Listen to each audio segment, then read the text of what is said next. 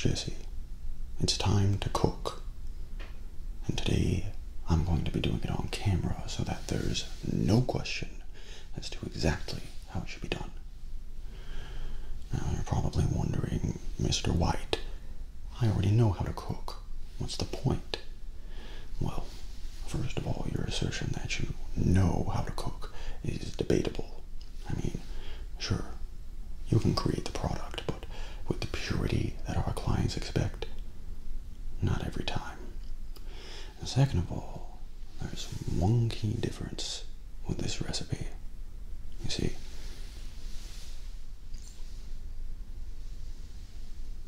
this is not meth.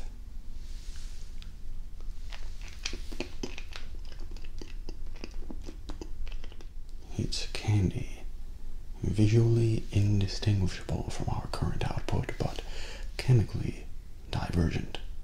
So why candy? Well, not only is it legal, but candy appeals to people of all ages. You see, if we ever need something to fall back on, should our current operation cease to exist, candy is a good second choice if you ask me. Might not make the kind of profits we get from, say, people like Tuco or Crazy 8, but candy, at the end of the day, there's a certain simple, accessible joy to it, so I think it's a good option. So pay close attention, Jesse, and apply yourself. Whether you have a sweet tooth or not, I think this information might come in handy. So, let's begin. First, you'll want to gather tools for the job. A small baking sheet, a saucepan or a pot of some kind, aluminum foil, plastic wrap, a utensil to stir with, a pastry brush, a candy thermometer, some sort of blunt object, any kind will do, really, a plastic Ziploc bag,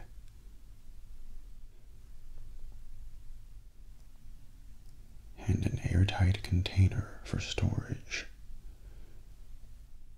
Next, round up all the necessary ingredients. 1/4 of a cup of water, 1/3 of a cup of light corn syrup, 1 cup of granulated sugar, 1 teaspoon of clear flavoring extract. Any flavor will do as long as it's clear. I've chosen vanilla. 1 drop of sky blue food coloring gel. And finally, a can of non-stick cooking spray.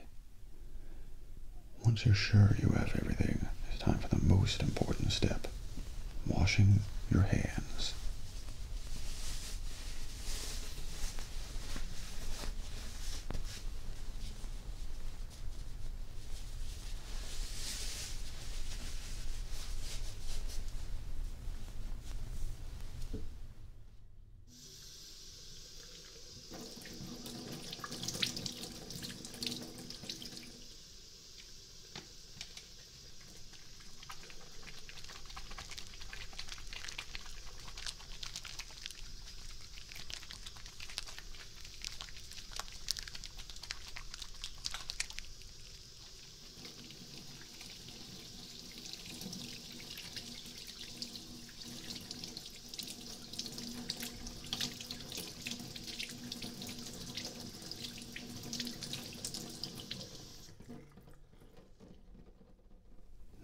It's time to cook.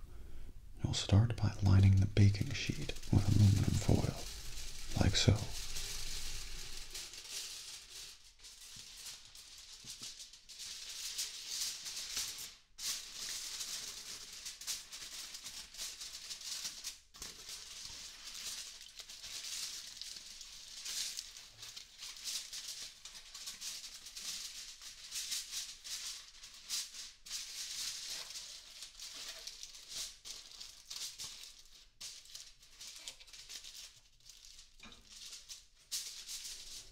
Once the sheet has been lined, spray the foil with the non-stick cooking spray. This will prevent the candy from sticking to the sheet.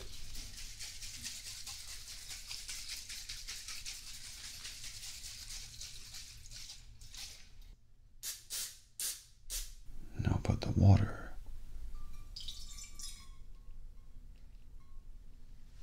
corn syrup,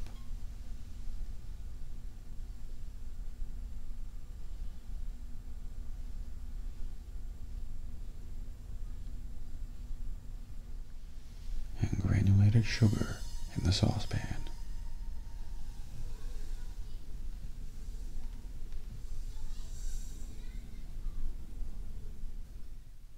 Begin cooking the mixture over medium-high heat. As the mixture heats up, stir it until all of the sugar dissolves.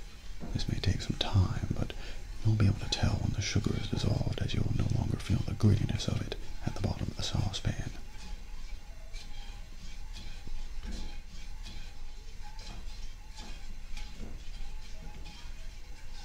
Once the sugar has dissolved, stop stirring. When the mixture begins to boil, wet a pastry brush and brush down the sides of the saucepan. This will prevent the formation of sugar crystals on the sides.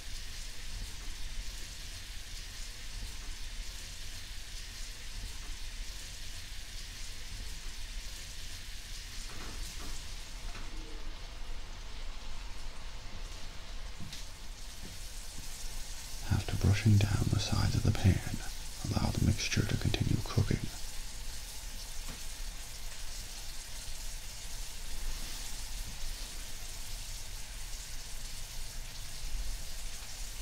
You'll need to continue the heating process until a very specific temperature, 290 degrees Fahrenheit, or 143 degrees Celsius.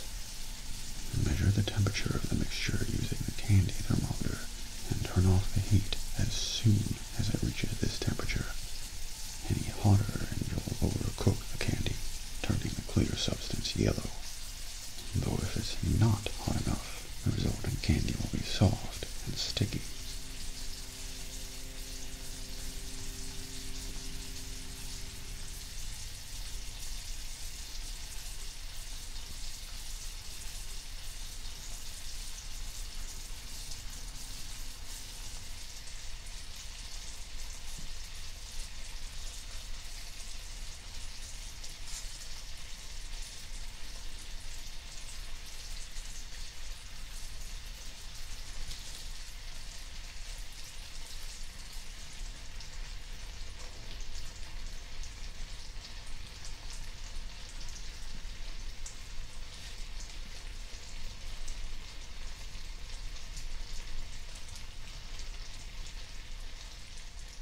Next, you'll need to wait for the mixture to cool a little.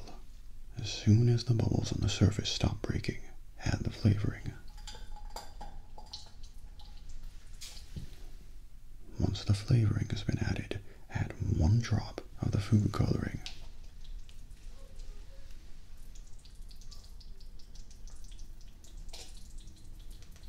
Then stir it all together.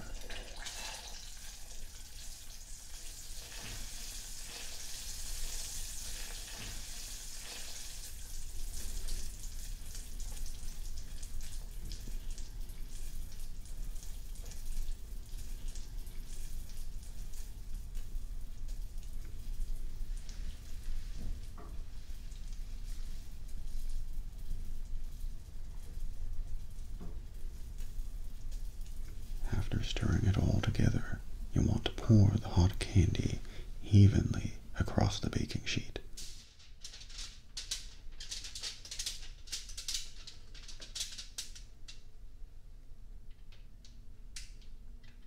If necessary, tilt the baking sheet side to side so that there's even coverage.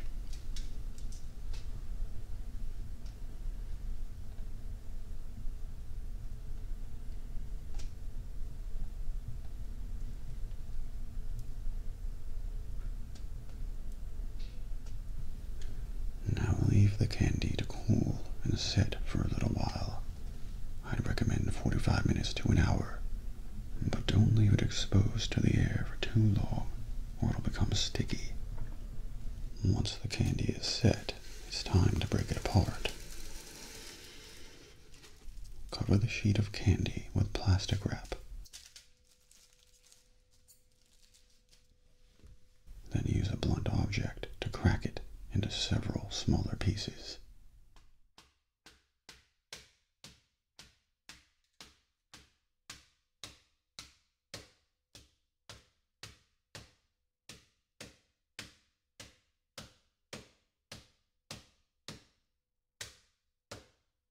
When the pieces are small enough to fit inside the plastic Ziploc bag, put them inside of it and crush the candy into smaller pieces as desired.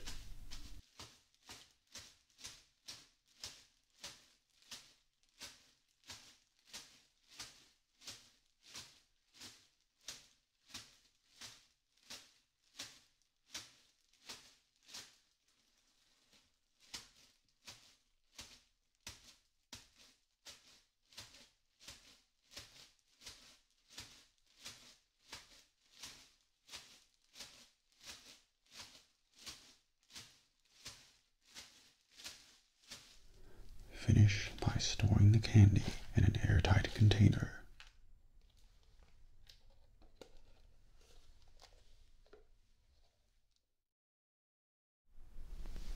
And there you have it. Rock candy that fits our brand without arousing any sort of suspicion. You might scoff at the smaller profits, but trust me, there's a certain satisfaction in making the candy. I think you'll find it appealing. Just don't go putting any of your chili powder in it. Anyway, you'd best get some rest. We've got work to do.